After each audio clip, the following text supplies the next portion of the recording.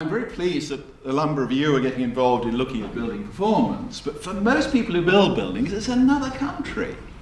You know, one thing is, theory and practice are different. Even if you're making widgets, you need quality control on the back of the production line. You've got Nobel Prize winners designing scientific experiments or whatever. They sometimes make big mistakes. Nobel Prize winners who win economics prizes for financial modeling make even bigger mistakes.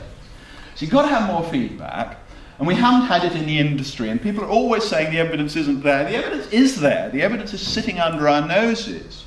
People like us have shouted about it, as Adrian said, for rather a long time. We've sort of looked at it, we've distilled it, we've extracted the strategic lessons, we've gone to policymakers and others, and they're like the three monkeys covering their eyes and ears and mouth. And then there's also sort of different learning experiences, which is quite important. Engineers like to be told what to do. I'm not quite sure why, because Brunel and Telford, Stevenson, etc. didn't seem to be told what to do. They were much more entrepreneurial. And a quote from Arrow, which relates very much to this. I've seen lots of low-carbon designs, but hardly any low-carbon buildings. So, as a colleague of Adrian says, who's actually an architect and an economist, clients are the crash test dummies of the design world, and here's a new Prius being crashed, and it's got an accelerometer in it, and video cameras and crash test dummies and the rest of it. But normally, when a building's produced, nobody's looking. This is from something we produced 10 years ago called Flying Blind. And here's the gap, which I'll show you in a moment, between the estimated and actual energy and carbon performance of a building. And everybody's got the blindfolds on. This is the extraordinary thing. It's not just the designer and the builder, it's also the client and the facilities manager. And we should probably have had government around here too, or maybe that's slightly maligned. What one's find is there's been sort of conspiracy of denial, because once you've decided to spend the money on some building work, you don't actually want to find out that it's not performing quite as well as you hope. So here's a slide I've been showing for 10 years, so it's really rather boring. But I think it's only just beginning to stick. People are now, I was asked yesterday to a seminar at BRE about the design performance gap.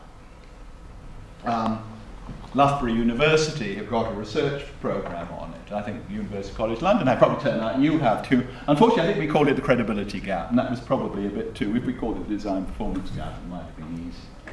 But this was the winner of a Green Building of the Year award in '97, I think it was, that I reviewed, and there was a publication about it, about it and a number of other buildings we looked at and the generalities. And what you've got is this sort of 2.5 to 1 difference between the design estimate and the actual outcome for this building. And this is normal. We've been looking at quite a lot of the schools who've been coming off the Building Schools for the Future programme, and they generally use 3 times the electricity anticipated. Again and again and again. And I say there are 3 reasons for it.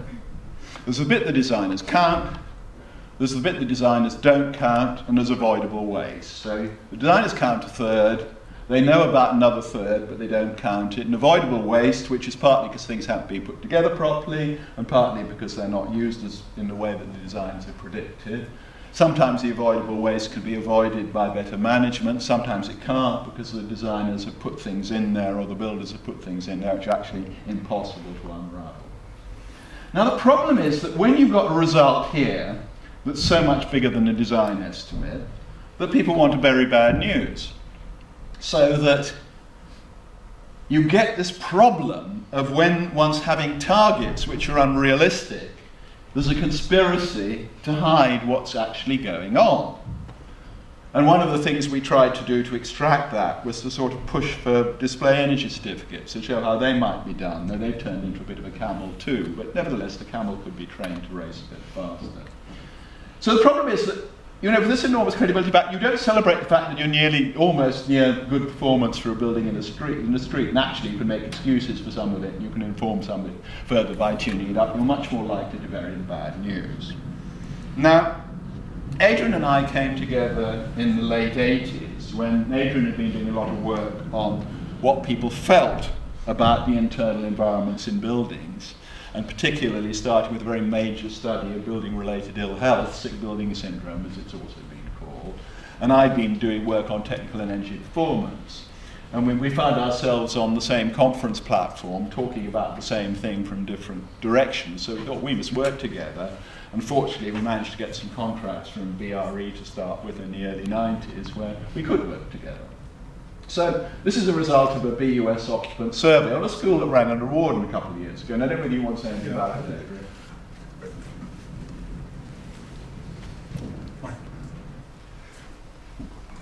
We've been doing, when we work together, Bill does the energy and technical work, and I look at buildings from the point of view of occupants. And so you're approaching one from the kind of fluffy human need end, and the other from the much harder end.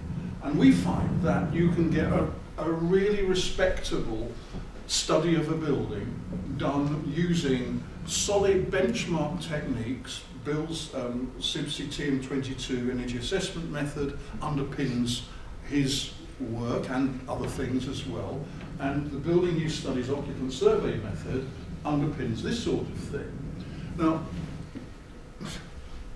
this stuff has got to be convincing. You can't, it's got to be statistically sound and robust and properly sampled, because as soon as it gets exposed to people like you lot, you start hammering us if we don't do this thing properly.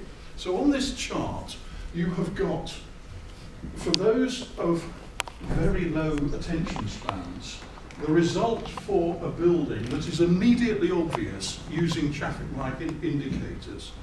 These are the 12 main variables that we use in an occupant survey. In fact, there are about 50 altogether.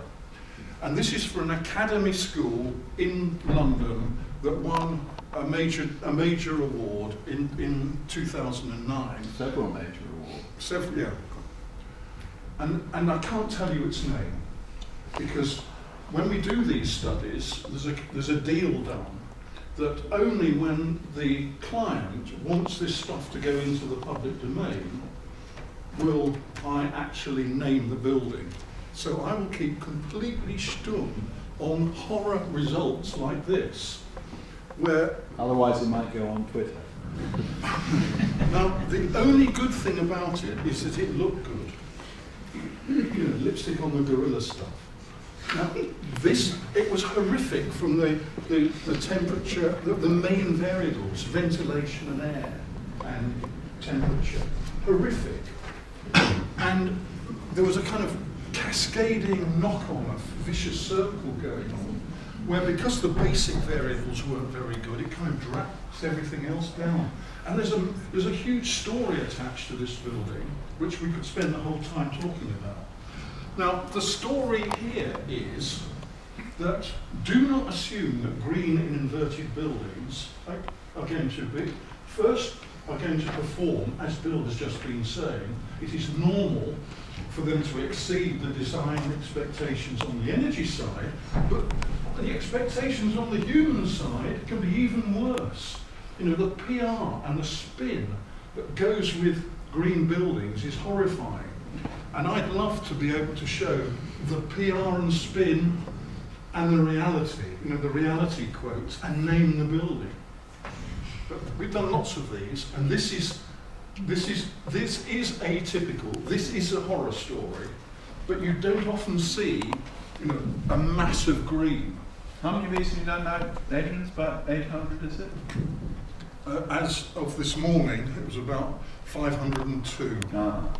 We just, and interestingly, the work that's coming through at the moment is a lot of PhDs around the world are now using this. They will take this off-the-shelf licensed method because they then don't have to spend a year of their 3 years, you know, reinventing the wheel. We license this free to PhDs.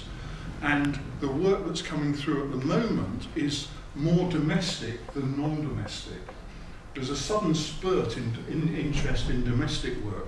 And this morning, earlier on, I was working on a study where a PhD at, I've forgotten the university conveniently, because I'll get hissed anyway.